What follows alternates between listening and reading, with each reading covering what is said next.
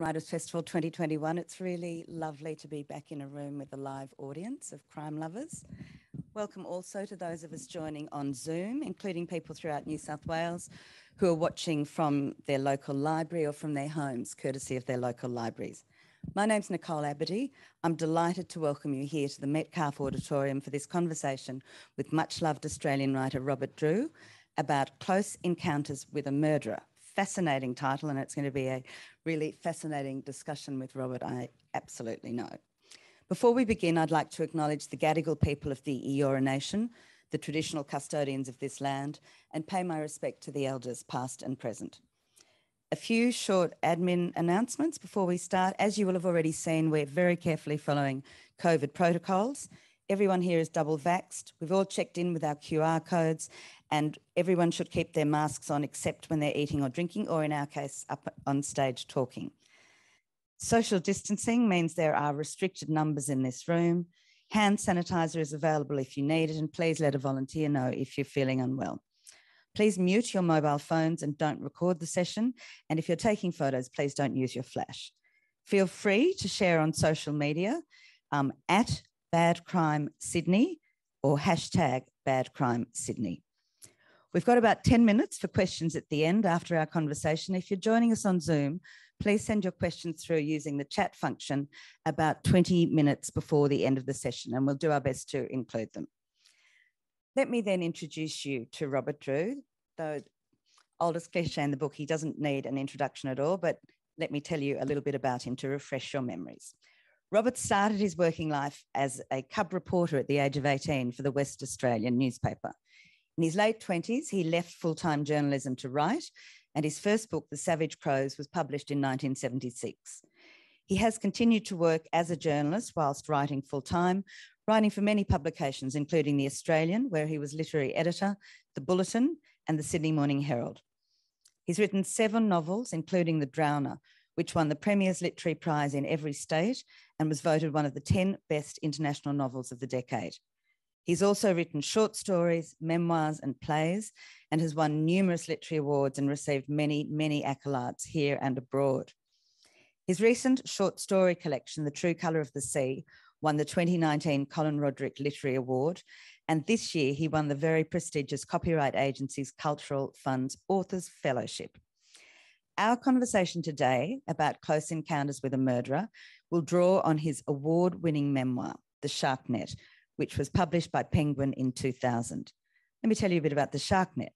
It won the 2000 Western Australian Premier's Prize for Non-Fiction and the 2000 Brisbane Courier Mail Award of the Year, Book of the Year Award. It was described by the New York Times as superb, wonderful, and macabre, and it was adapted for an ABC and BBC TV miniseries. Robert's going to tell us a little bit about that later, and a BBC radio drama. Welcome, Robert, to the Bad Crime Writers Festival. He doesn't know how to work a microphone.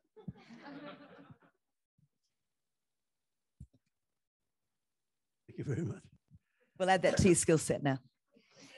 Robert, I'm going to ask you to start by telling us, what is The Shark Net about?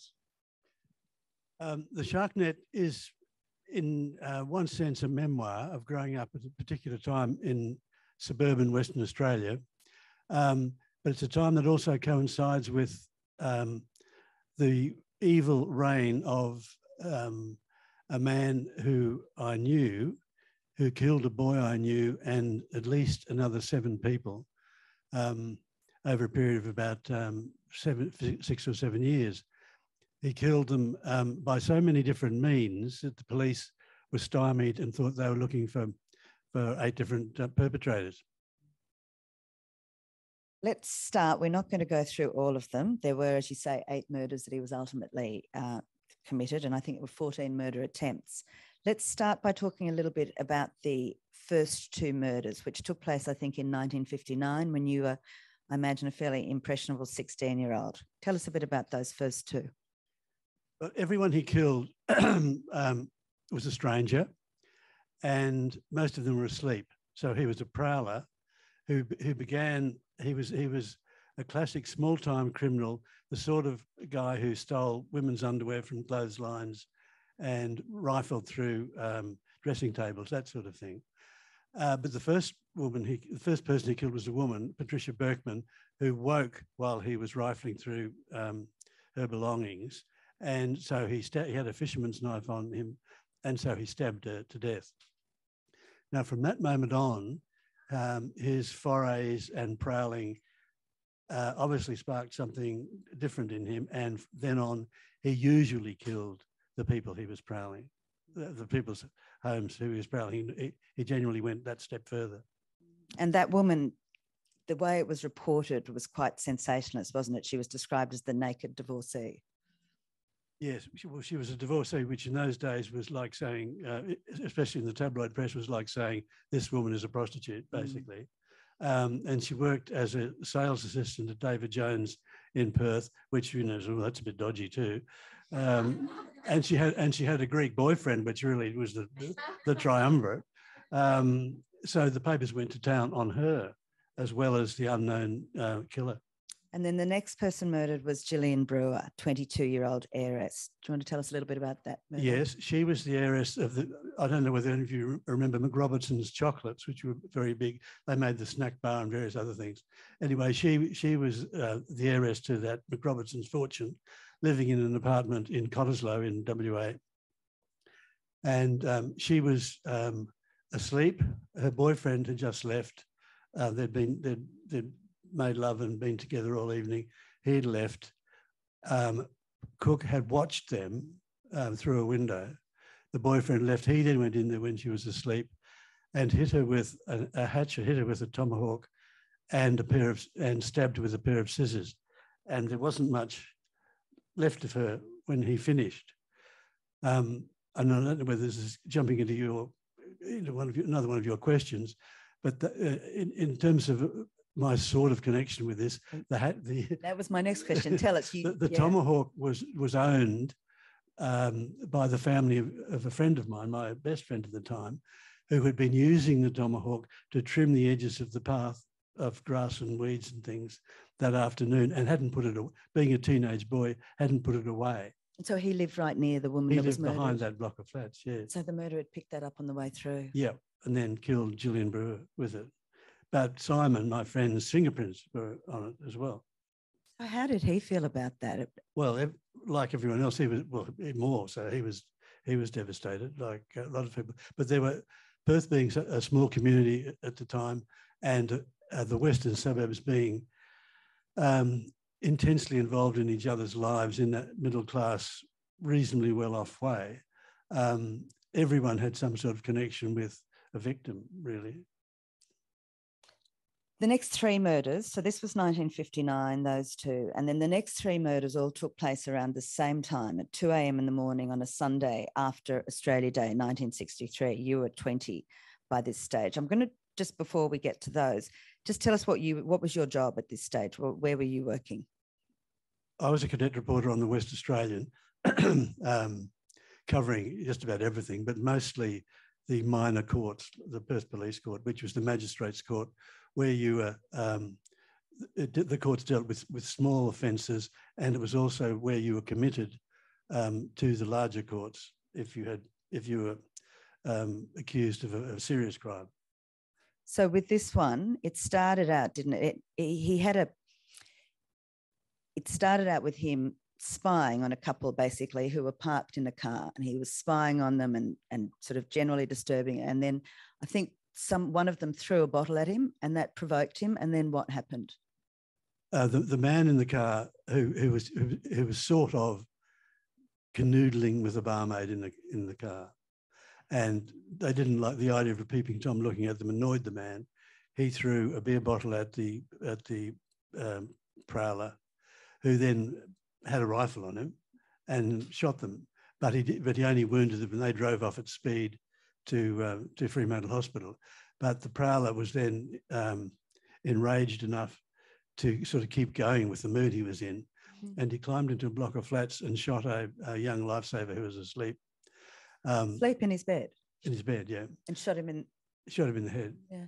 And then travelled in a car to Nedlands, about 3 kilometres away, where he prowled around the back of several houses and shot, again, a sleeping boy who was a friend of mine, who was a uni student living in the house of a sort of semi-boarding house for students near the University of WA.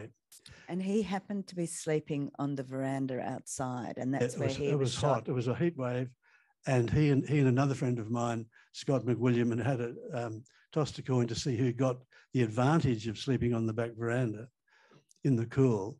And John, my friend, won and was asleep as the killer came through, and at very close quarters shot him in the head. And Scott and John, hadn't they had like, it's just so poignant the way you described this in your book, that they'd had a little chat shortly before. Like, I think someone had got up in the night to go to the bathroom. They found out they were both awake. So Scott had been out there with him. They'd been chatting. Scott had gone back to bed. And then how did he learn about the murder? Well, next morning they found out about it. But after shooting John, the killer then walked to the next street with the rifle, rang the doorbell of a middle-aged couple called Walmsley, and when the sleepy house owner came to the door, he shot him in the head, and he died too.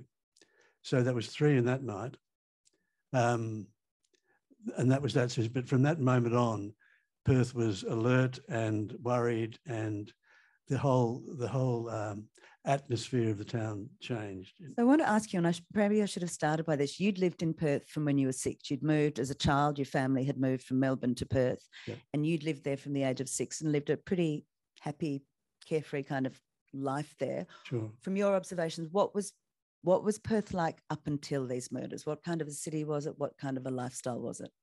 Sleepy. It was a sleepy, conservative, Huckleberry Finn-ish sort of childhood. People, because it was hot, there was a habit of people would sleep on their front verandas. They'd pull the mattress out onto the front veranda or the back veranda or onto the lawn. You said people didn't lock doors, you said. No, they didn't lock doors. And it was regarded as a sign of suspicion and mistrust if you didn't leave your keys in the ignition of the car too.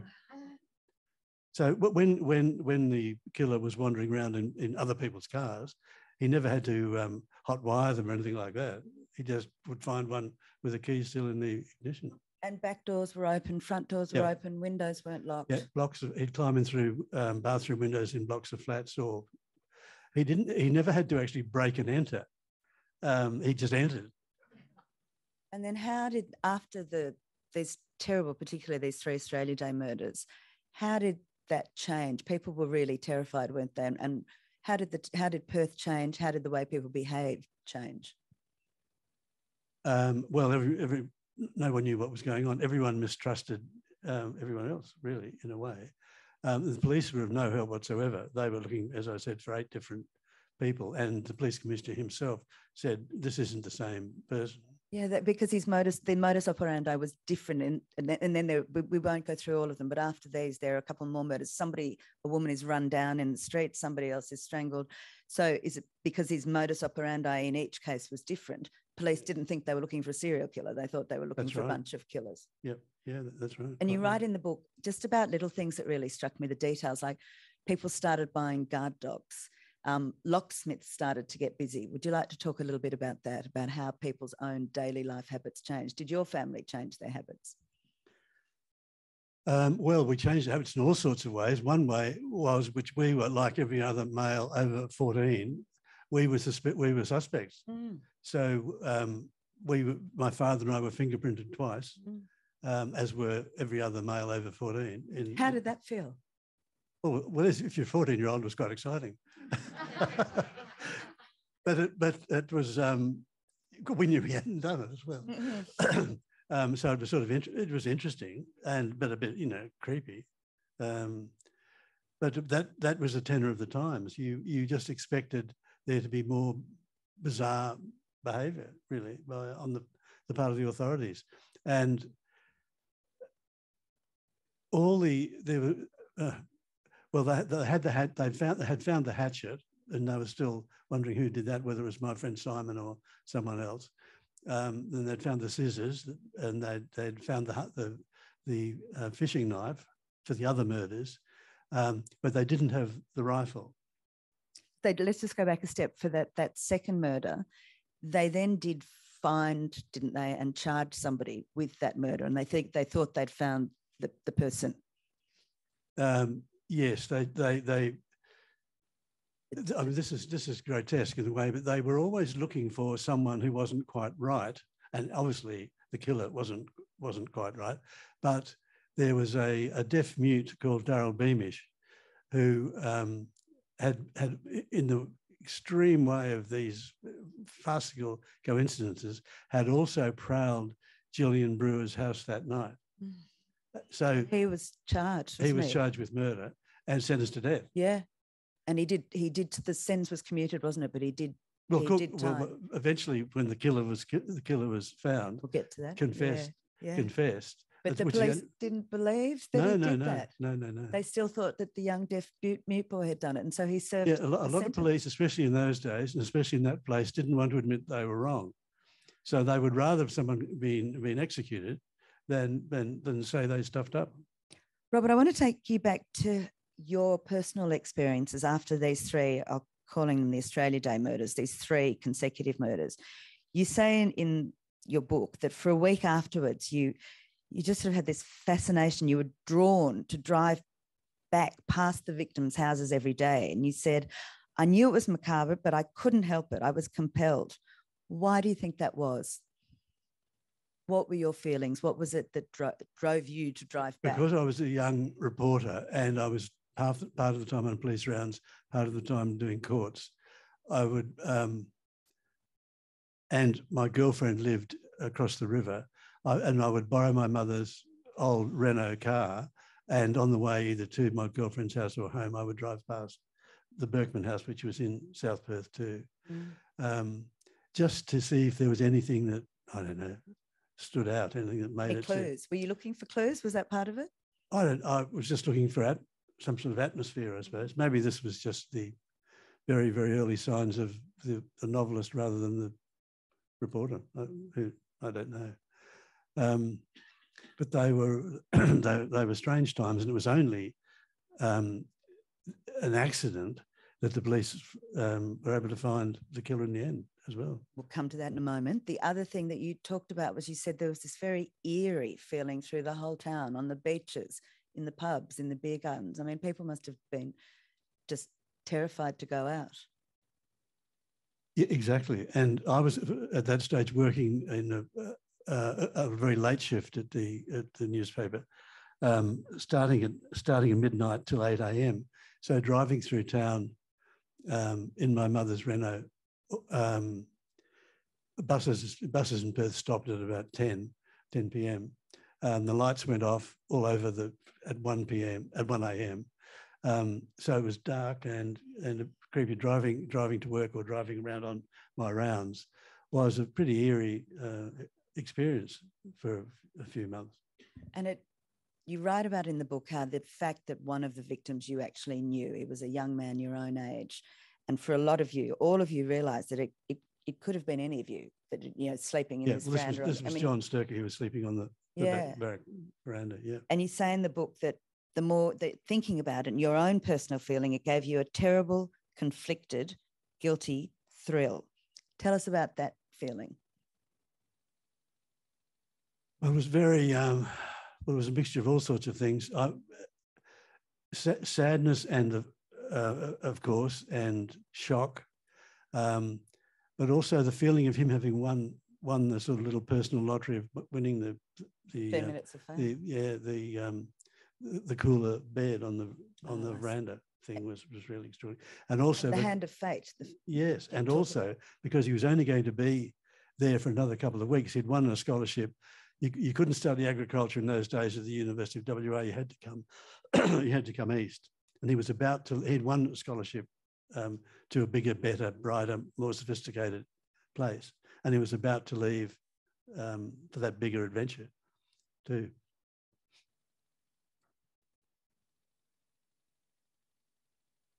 Police did, I think I've mentioned that it was only a couple of weeks after those Australia Day murders that two more young women were violently killed. One was run down by a car, one was strangled.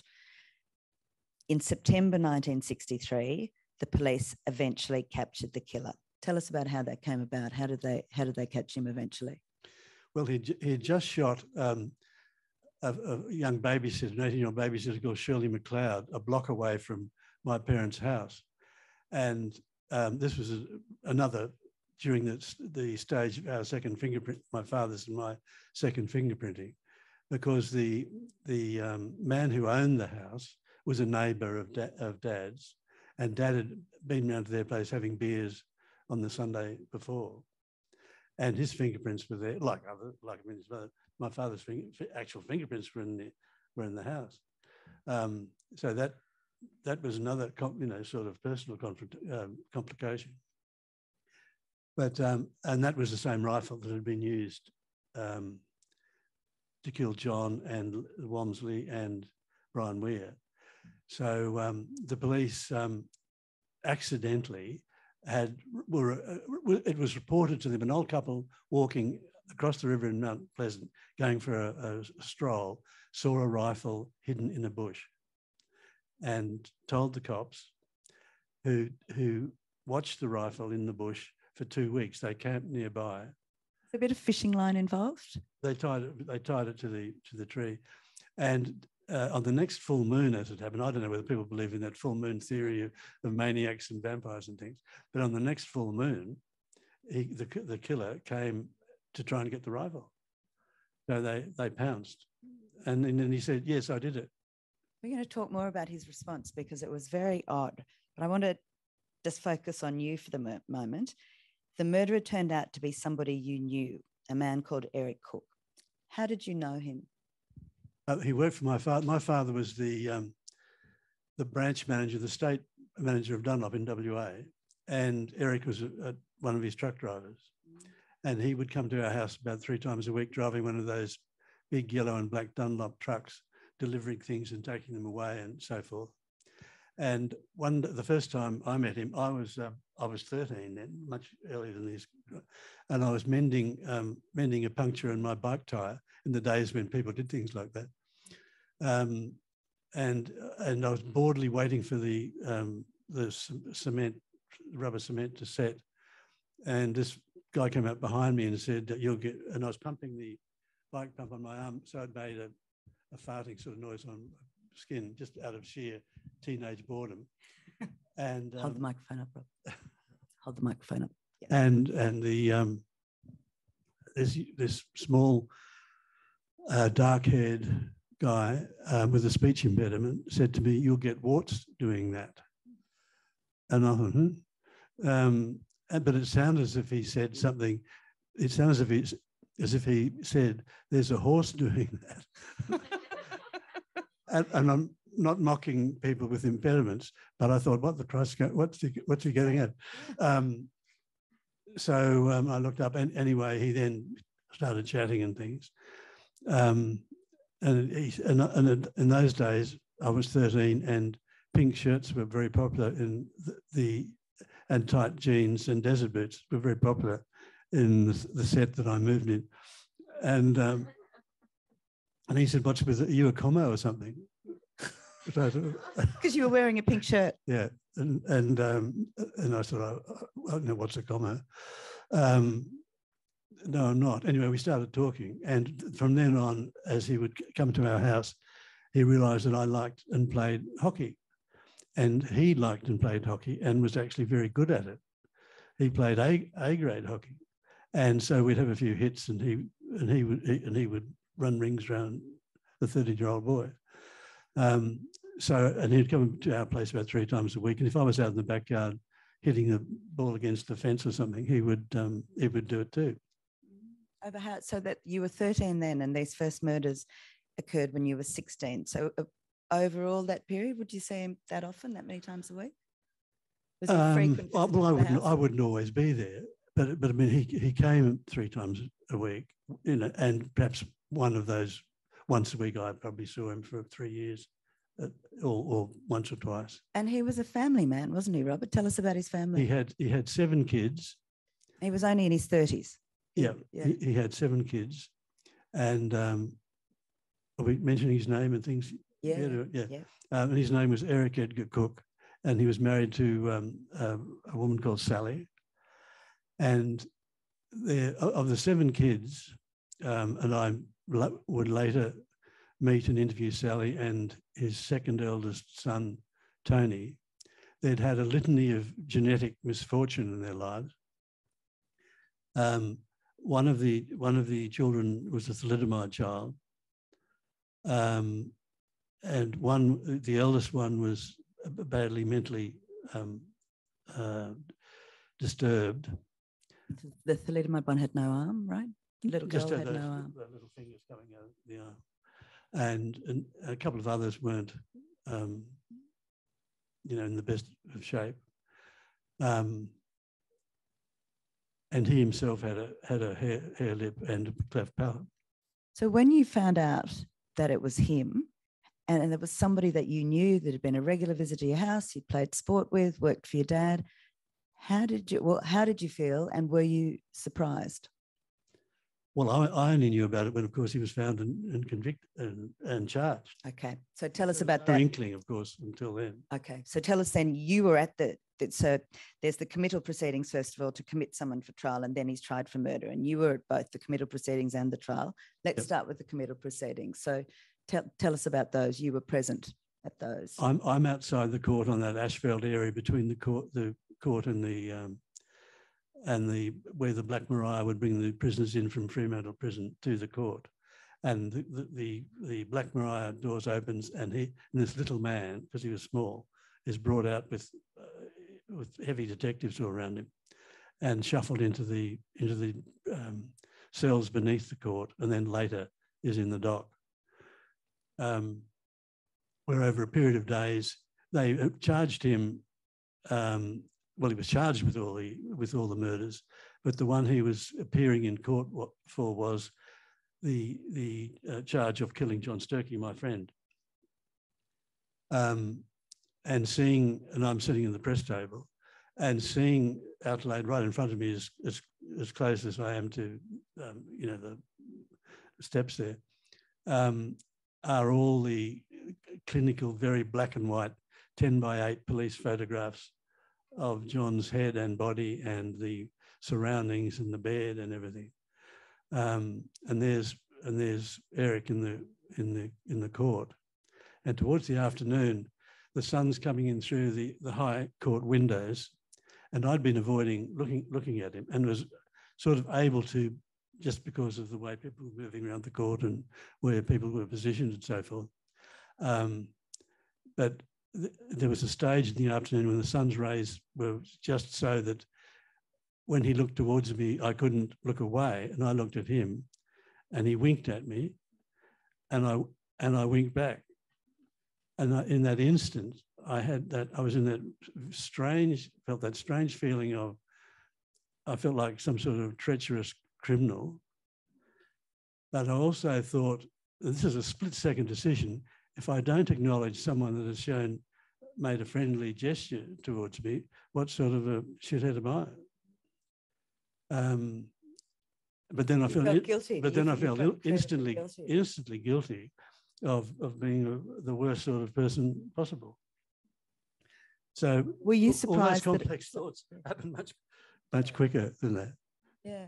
Were you surprised that it was him, or that he'd been charged with the murders? He was committed for trial, obviously. Well, yes, of course I was surprised, because you don't expect anyone you know to be charged with the murder of someone you also know, when they didn't know each other. I knew both of them, and they didn't know each other. They had no idea who each other were.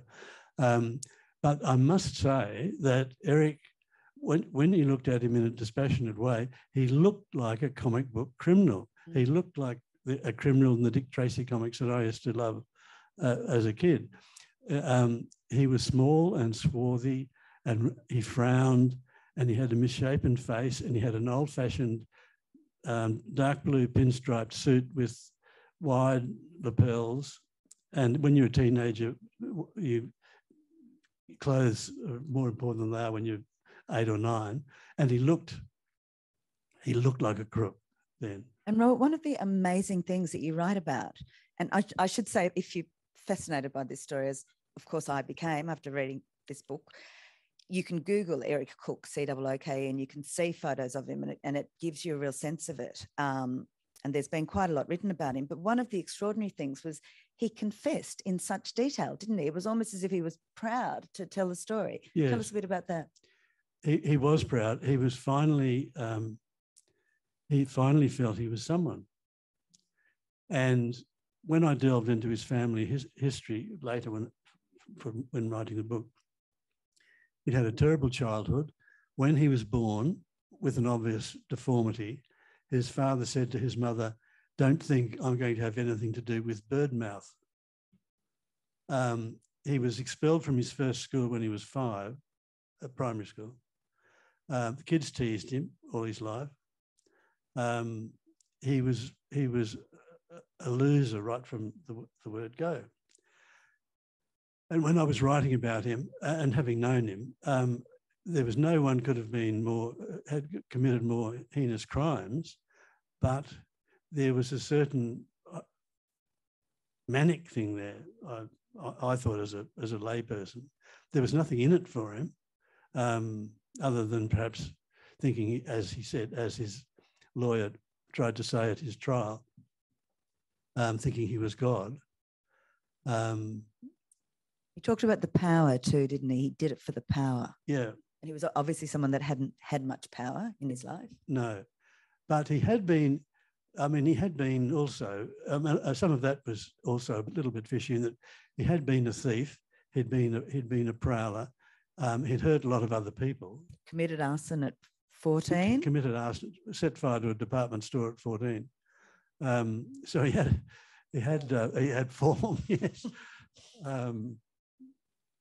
So you were present at so he's committed for trial, and then you are present at the trial. And as you say, he wasn't tried for all of the 8 murders. He was just tried for the one, John Sturkey's. What was it like? What happened at the trial? Well, the whole trial was fishy, and it was for all sorts of reasons. It didn't ring really true. The whole state hated him and was scared of him for a start. You couldn't have found an impartial jury person in the whole state of Western Australia. In the dock, you had evil, Eric Cooke. On the bench, you had the judge whose name was Mr. Justice Virtue. I mean, you couldn't script that. You couldn't make the people to give us a break. If a fiction writer wrote that. Yeah. So you had virtue against evil. When Cooke's defence counsel tried to get an independent psychiatric appraisal of him, the Crown would only give him the Crown psychiatrist, who was also giving evidence for the Crown. Now, that's kangaroo court stuff. And surprisingly, the Crown psychiatrist came down on the side of the Crown's decision. Said he wasn't insane, he was sane. Because that was his only defence. He confessed, so the only defence he could have was insanity. Yeah. So the jury only retired for a very short time, didn't they? Mm-hmm. They barely had, the door wasn't barely shut. Yeah, barely an hour, which I think you say in the book is like the minimum time for it to be respectable. And then they came back in, they delivered the guilty verdict. What did the judge do? Well, he put on, these were the days when they put on that little black crown thing on the head and sentenced him to death. And I was watching all this in agog. But the expression on Eric's face as he was sentenced to death and he was found guilty was almost as if it was sort of beatific, as if I've made it. He said it was almost like he was grateful. Yeah. It was very, very, very strange. And life then went on. I mean, he was in prison in solitary and then death row for quite a while, during which time his wife visited him every day while the kids played in the park nearby. And while he was in jail, his eldest son, the one who was mentally disturbed, who was in care, wandered into the Swan River and drowned. So you had his poor wife, she's got 7 kids, the husband's on death row, her eldest son's just wandered into the river and drowned, and there's only 2 other of the 7 who are the full quid. You know, it was almost too much as someone following them to bear. It was like a Greek tragedy or something. And he ultimately was executed a year later in October 64. The last person in Perth to be executed, the second last in Australia. After the trial, you went and spoke to Sally. You found out a little bit of information. They'd married in 1953. She was 19, he was 22. And so when I did the maths on that, he'd committed his first murder 6 years later into the marriage. He's only been married for 6 years. He was 28. He commits the first of these horrendous murders. You went to speak to her. I was wondering why you did that. Was that for the purpose of writing this book? Was it when you decided to write the book that you then went to speak to her and also to one of his sons? Partly, obviously. But I was also very curious as someone who had been connected in a small way to him and to a larger way to John, the victim. But I wanted to find out what sort of a background he came from. And one of the things he used to do, he was always a show-off. He always wanted to big note himself in a way that was sort of crazy. He would try and, there was a ballroom in Perth called the Embassy Ballroom in those days, in William Street, Perth, about 100 metres from the river. And he would try and, he'd ask girls to dance and things, and they wouldn't. They wouldn't. He was short and not pleasant to look at, and they would laugh and titter and move, doing girl things and not dance with him. And at the end of the dance, he would run out of the dance hall, fully clothed in a sports coat and clothes of the, dancing clothes of the day, and run down the hill, down to the William Street jetty, and dive into the river. This is at midnight, fully clothed, and swim out across the river, leaving the smart middle class girls behind, but to their gasps and surprise. And it was a form of extreme showing off. When you spoke to Sally, his wife, you asked her what kind of a husband he was. So they had 7 young children. What did she tell you? What was he like as a husband and father? Not good. She always suspected him of infidelity. She didn't suspect him of murder or anything. And she was a 10-pound pom who was very grateful to be, they'd met working at the Perth markets. And she'd had 7 children quite quickly. She always suspected him of infidelity, but she also wondered why he wouldn't let them, when he went to work each day, and he had from job to job to job, in the days of full employment, he'd get the sack from one job, like when my father sacked him for theft. He would just move on. He'd get another job straight away.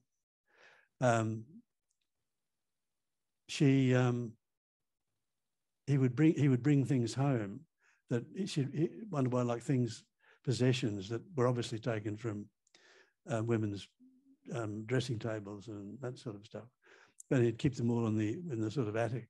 So she wondered why there was all, and she was pretty innocent, I must say. And she, as you say, she certainly said that she thought he was unfaithful, and she seemed to have pretty good reasons for believing that, but she said it had never occurred to her that he was a killer, let alone the killer. Not in a million years, no. And what about, you spoke to Tony, his second son, who was 8 when his dad was arrested, and you talked to him. Do you want to tell us a little bit about that conversation? Yeah, Tony ended up being, and he died only recently, but he ended up being the head of the West Australian Trades and Labour Council. He had a university degree. He later became an economics teacher. Wow.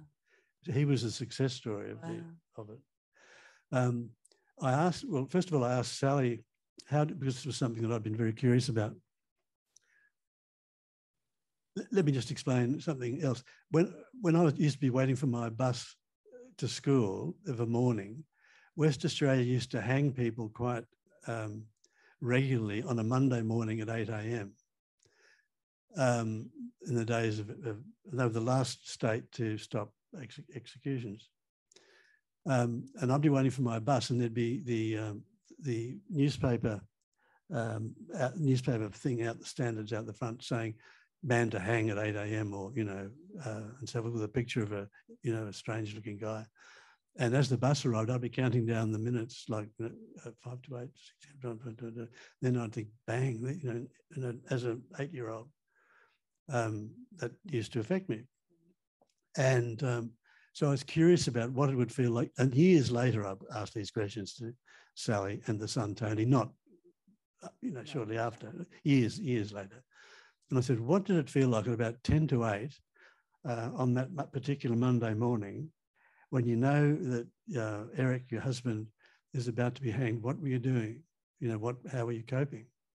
And she said, well, dear, it's funny, she had a lot of kids, what with getting the kids ready for school and cutting the sandwiches and things. Next time I looked at the clock, it was 20 past 8. What about the son? There was something that he said as well. Well, I asked Tony. It was 8. I asked Tony, I said, Bob's it like, this must have been terrible, Tony. How did you, if you don't mind me asking the question, what was it like that morning when you 10 to 8? And he said, no, sorry, I shouldn't be laughing. The Tokyo Olympics were on and Dawn Fraser was swimming, and there was a cop watching the house with him because there'd been prowlers and things of them. And he said, and this young constable and I were watching Dawn swim, and what with the excitement, by the time we noticed, it was 8:15. So I was the only one watching for it, really.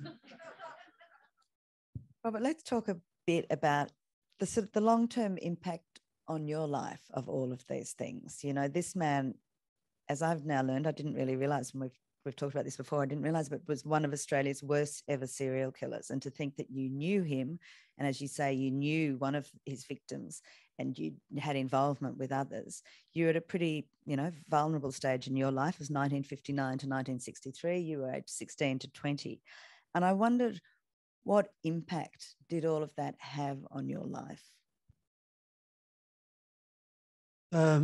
It had an impact like it did on the lives of thousands of others. As everywhere you go in Perth now, people of my generation and even 10 or so years younger have a Cooke story. Wow. Everyone has a story about ruses their parents got up to, so their houses were double locked or whatever. In fact, Cooke made a great fuss of locking his own house up for so his kids would be safe from the murderer.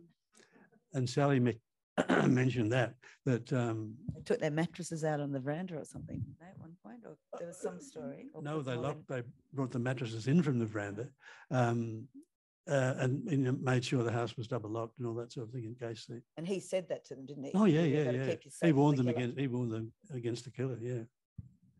So it did affect everyone the same way. So you wrote about this in The Sharknet, which you published in 2000. Had you always planned to write about these events, and in particular that this book's it's a beautiful memoir of your own life, but it's also obviously the chronicle of your experience of living through this very frightening period in Perth. Is it something that you always planned to write about? No, I didn't always plan to, but in thinking of writing a memoir, it was so engrossing at a key period in my life and a key period in the state's life that it was impossible to not write about it. Its effects are still there now, and in the recent cases of the girls that started disappearing from a Claremont nightclub. And police hunting, who they didn't know, they were lost again in trying to work out who'd killed these 3 young women. It brought back memories to everyone in the state of a certain age of the Cooke years, because it seemed like the same sort of thing in the same area with an unknown perpetrator. You were telling me before a story I'd like you to share. The Sharknet, the book, was made into an BBC miniseries, and just tell us that story about how the reception that got from audiences? Well, it was such a big story over there. Anyway, that the TV series did fabulously well. I was delighted to know. And in fact, discarding people under 12 and in jail and mental homes, everyone else watched it, basically. Was it 4 parts, did you say? Yeah, it was a mini-series. And William McInnes played your dad? William McInnes played my father. And it had a good cast of Aussie actors and things. And it looked set to break the record of ABC drama, TV drama, the Sunday night 8:30 slot, which used to be the big time for ABC drama. It looked set to break every record for that. And for the last episode, the electricity grid east of Adelaide, which included Adelaide, Melbourne, Sydney and Brisbane, went out just before it was going on. Was that a coincidence, or was that because everybody was tuning in to watch it? It brought the grid down? No, it went out just before it was about to come on. So anyway, that record remains unbroken. Robert, you said this about the shark net.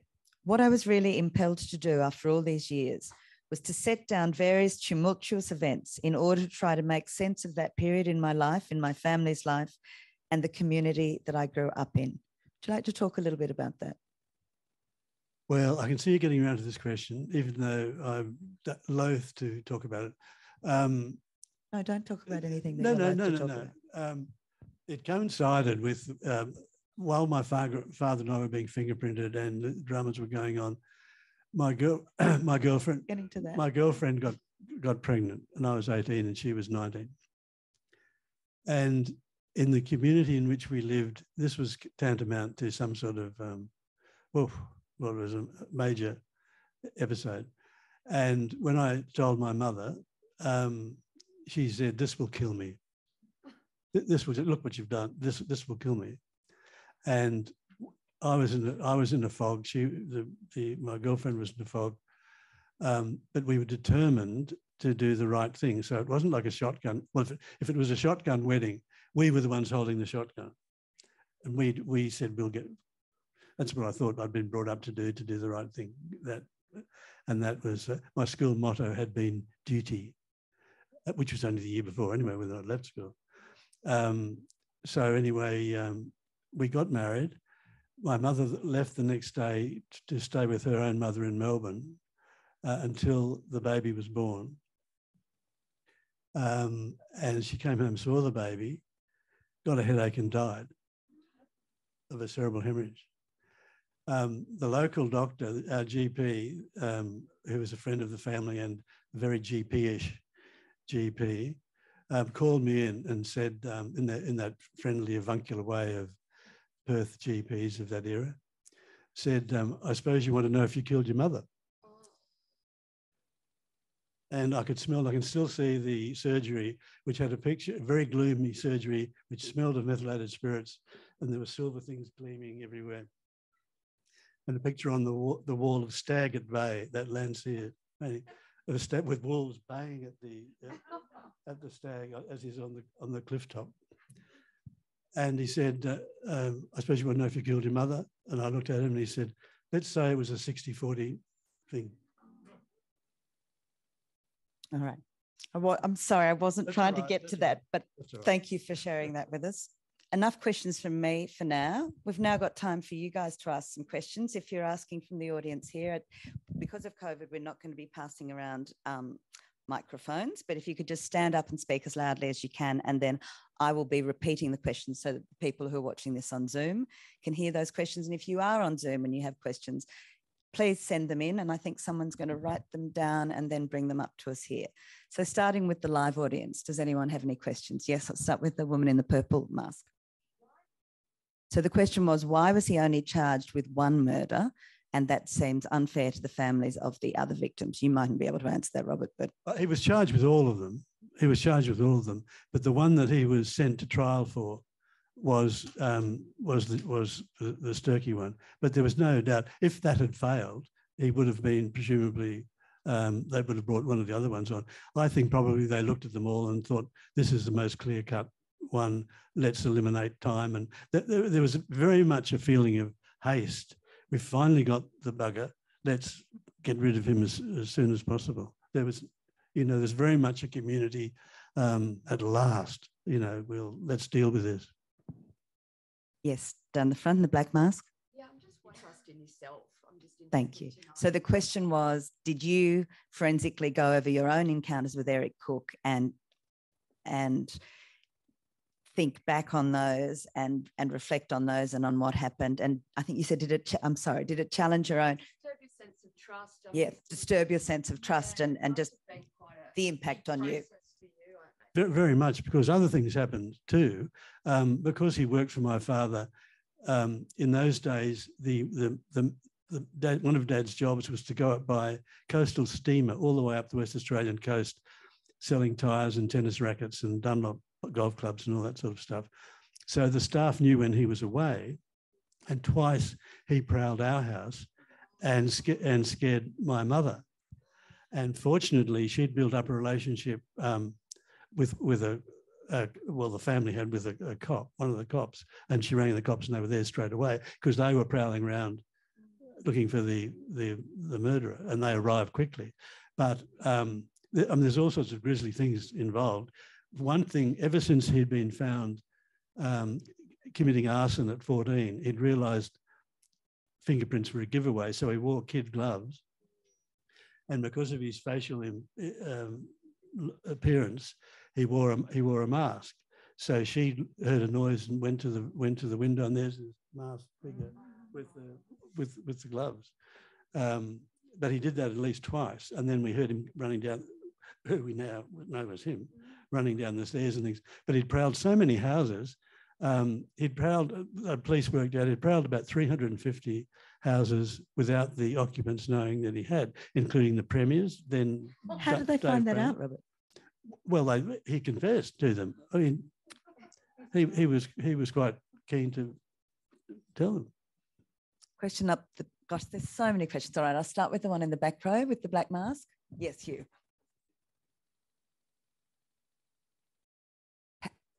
How was he caught? Sorry, just could you repeat that bit? Yes. How was he caught, and what was the impact on the community? Well, as I said, he was caught because the rifle was found by the couple. Police then watched the rifle for 2 weeks, hidden. They hid away, and then jumped on him. And the relief when he was caught was just extraordinary, just extraordinary. Now, these days, of course, one thing about a small community, the newspapers did what the police said. Now, the rifle would have, these days in Sydney, if the rifle had been found, the story would be the next day, rifle has been found, or in the media, and the process would be not as efficient, probably. But the police played ball. The press played ball. But they didn't report it? No. Oh, so that was why you said you didn't know until that day. No, but no, I didn't understand that. Okay. No. Another question. Okay, gentleman here in the pale pink or pale red shirt.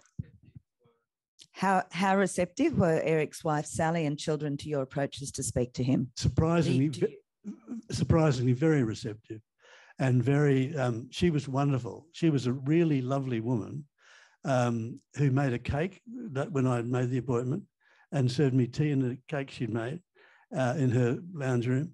And in fact, it was the tick-tock of the clock on the mantelpiece that made me ask her, what were you doing at 10 to 8 on such and such. And interestingly, the cops of the time, who were pretty brutal and not the most intelligent police around, thereafter, until she died a year or so ago, would call around every Christmas with a couple of bottles of beer and how are you going? How are you going, Sally? It was, everyone, there was some really bad behaviour, but some people surprisingly behaved very well. Yes, here in the front. You next.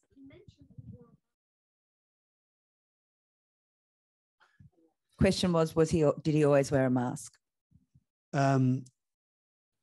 He was seen in the beginning. He didn't, and if he was planning on killing someone, he didn't bother wearing a mask.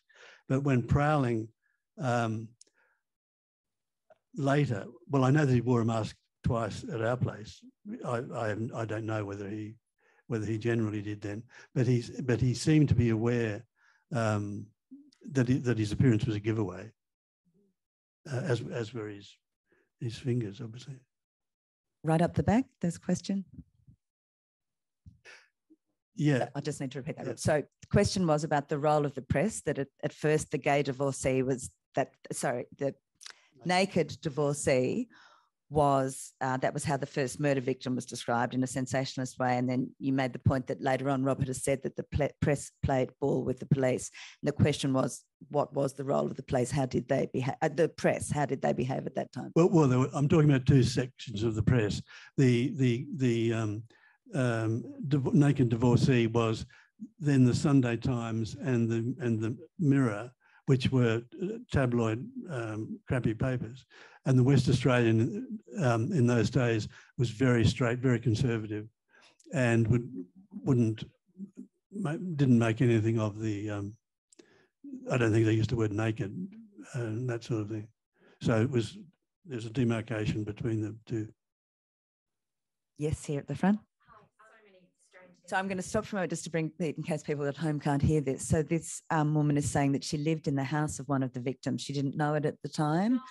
And she actually slept in the bedroom that Constance was sleeping in. And you found out later that is that one that was murdered in? Yes, but she was obviously. Sorry, again, I'm just going to bring people up. So you were 19 to 20 when you lived there. You said the house had a sense of feeling haunted.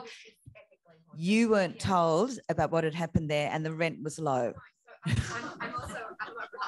And You're a writer. I'm a crime writer. And I'd been writing about West Australian true crime. I'd even been referencing Eric Cooke. No. Yeah. Okay, sorry, more. So this is a story in itself. This woman is a crime writer. She'd been writing about Eric Cooke. And then how did you find out? So someone sent me a copy of this Subiaco Post and it says State Buys Murder House. And it was the picture of the Thomas Street house. And I just was like, what the hell?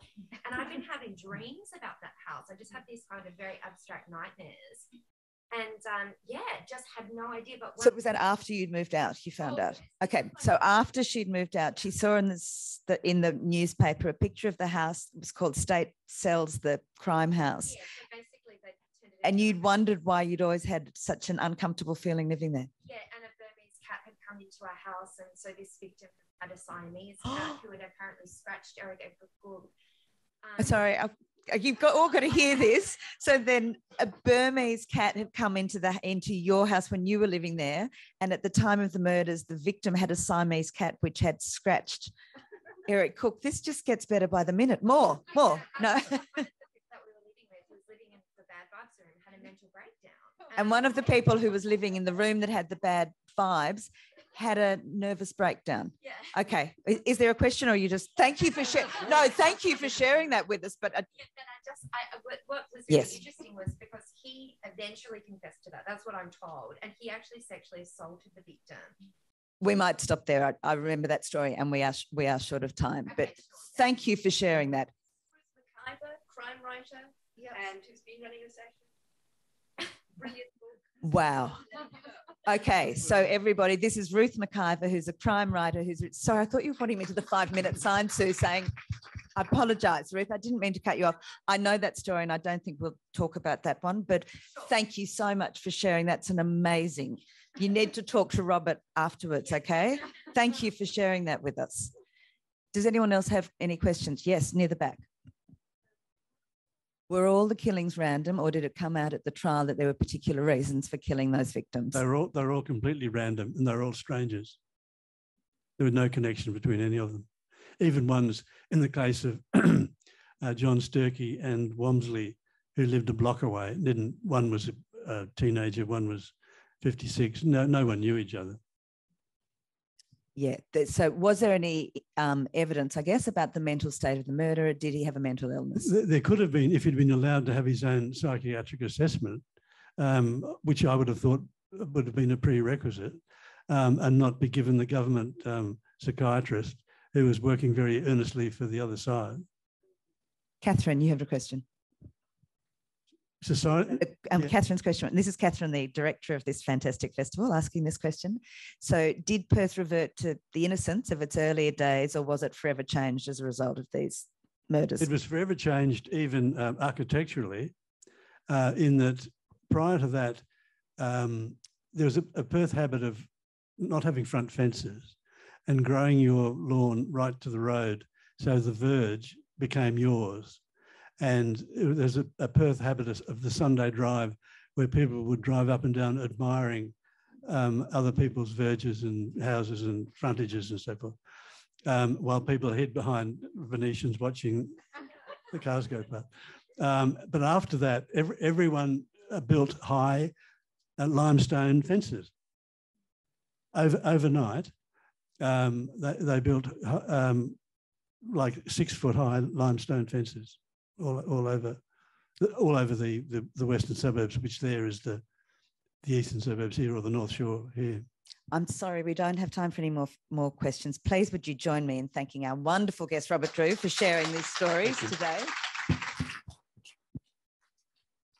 Good news for all of you is that Robert will be available to sign copies of his books, and I'm sure answer questions, maybe, opposite the library bookshop, which is just outside the cafe. Please, could you leave this room at the end of the session, even if you're in here for the next one? And please enjoy the rest of this fantastic festival.